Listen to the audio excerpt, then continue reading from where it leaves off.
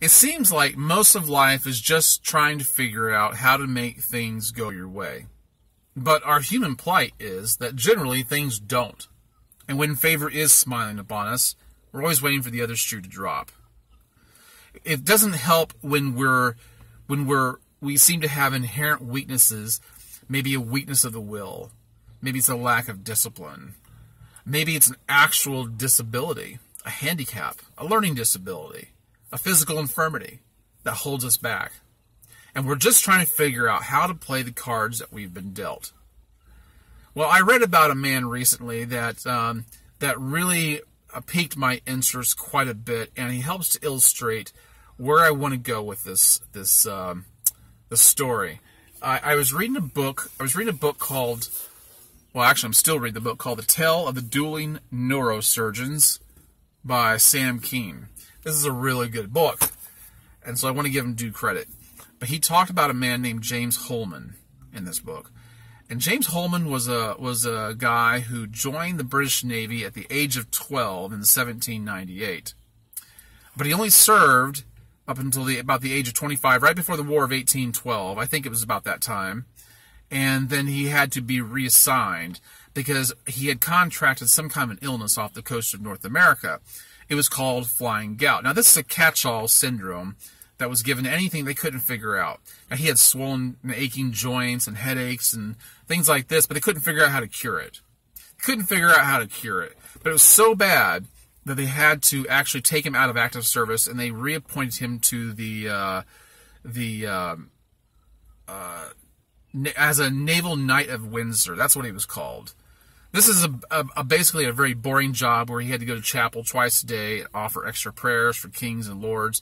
And he sat around in his apartment all day doing nothing. He couldn't even read.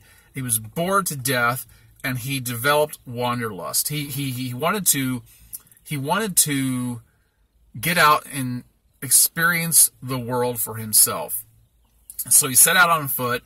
He wore a straw hat, his naval jacket, and he carried a cane with a metal tip, and he walked around he went everywhere. He went to India, China, Burma, Australia, Africa. He went everywhere. In fact, he was the most traveled man in history, logging 250,000 miles. That's about 10 times around the equator, or one trip to the moon.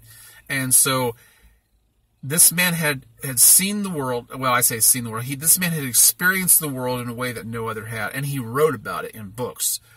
He wrote about his adventures. He even offered recipes that he picked up along the way.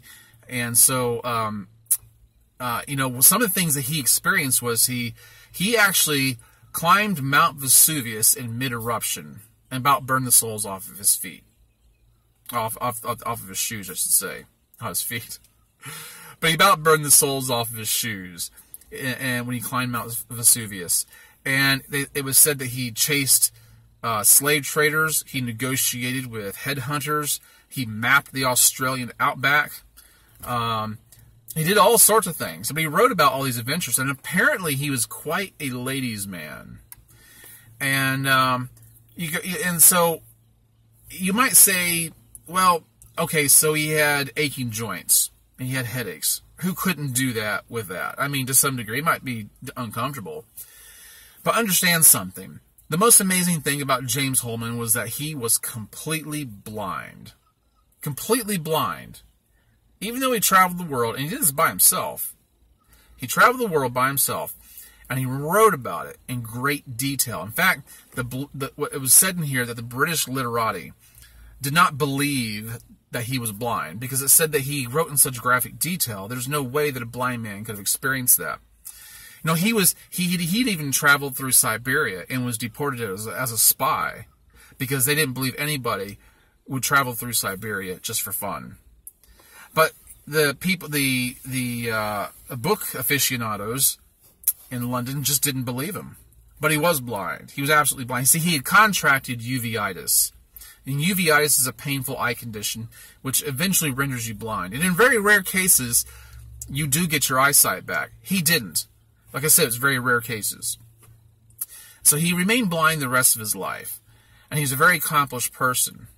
And he even told the people who did not believe him that he really believed that being blind actually made him a superior world traveler, because he was able to experience the world through all of the other senses in a very maximal way. Ways that you and I can't. In fact, it's said that people who had uveitis that did regain their sight were often disappointed at having done so. They were disappointed by the way people looked, by the sudden dulling of the senses once they received their sight back. And so it's funny how what seemed to be a handicap was viewed as almost a gift by James Holman. You have to understand that back during that time, blind people were treated much different.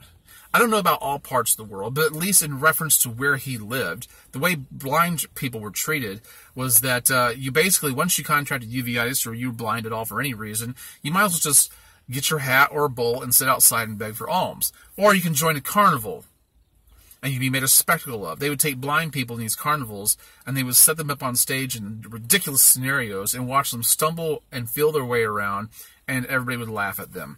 And this is how blind people were treated. But James Holman was not a victim.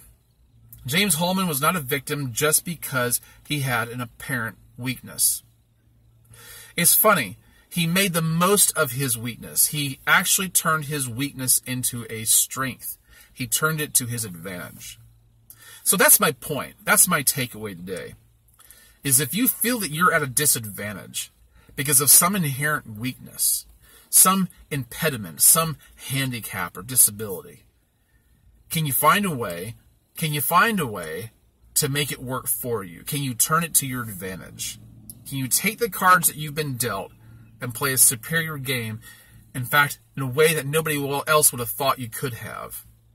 You see, it's almost as if these weaknesses, it's almost as if this handicap was a gateway to a superior world experience for James Holman. I mean, I don't know if I can really say much more than that. I'm not stricken with anything. I'm not stricken with any grievous illness or handicap myself. So I can only speak to a certain degree on this. I can only speak by observing this story through the pages of this book and just being astonished by what this man did, and hoping that, you know, if I was ever found in that situation, that I would not see myself as a victim and that I could turn it to my advantage. But I say all that, but does not mean I don't have a weakness of the will in some regards. I do. Everybody does. Everybody experiences weaknesses. That's why we cave in. That's why we have horrible relationships and argue with our spouses and our friends, because we're weak. We're weak-minded. We're weak-willed. And that in itself is a serious handicap. In fact, that's more serious than a physical one. Physical handicaps people try to overcome. They survive. In fact, that's why James Holman had a cane with a metal tip on it. And I said before that he traveled the world by himself. He did it by tapping the metal tip of his cane every few steps, and he would function by echolocation. That's where vibration goes out and it's received back to him in pictures, the world around him. He could know the difference between a statue and a monolith. He could distinguish between a person and a sign or a building. He could distinguish all of that.